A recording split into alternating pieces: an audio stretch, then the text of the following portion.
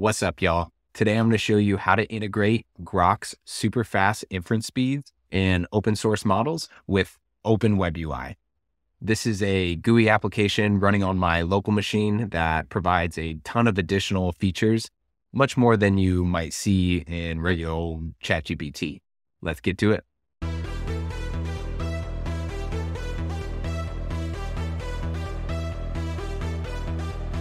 All right. So what we're going to do, we're going to start at the OpenWebUI. We can go a couple different ways to the settings. We can go from here up in the top right, or we can go at the bottom, click settings.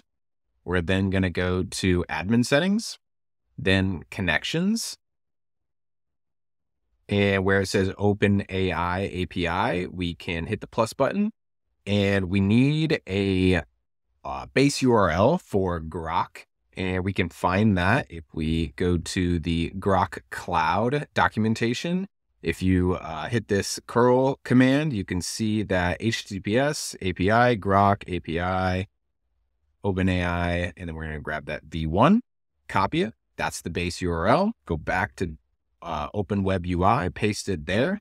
Then we're going to need an API key from Groq. We can go back, hit API keys, create API key, and this is going to be demo YouTube, and submit.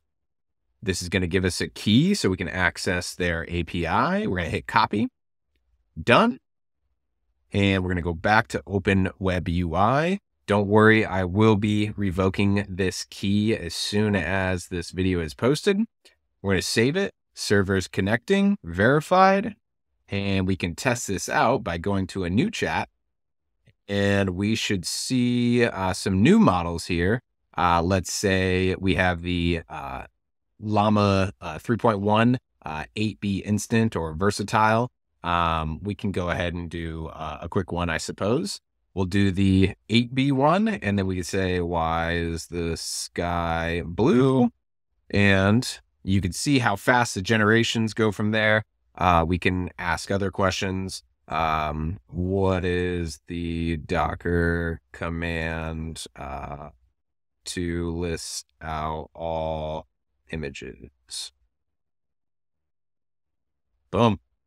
And just like that, you have a super fast inference machine LLM at your disposal. And OpenWebUI has a lot of unique features that you don't get with ChatGPT, let's say.